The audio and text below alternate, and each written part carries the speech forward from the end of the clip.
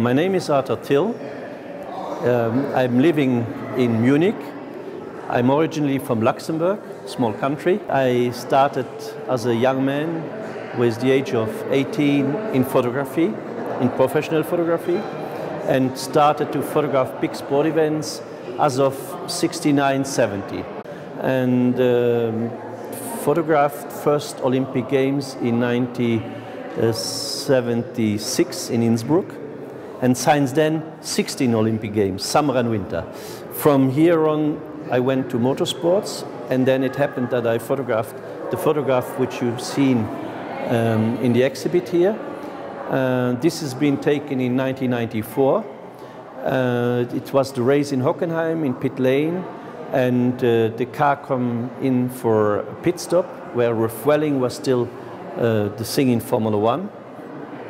And the good thing on the picture is the driver has been unhurt.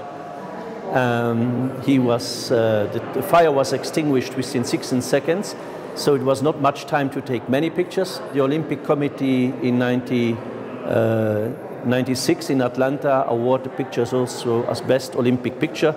Even there, you have normally athletics or swimming and similar things.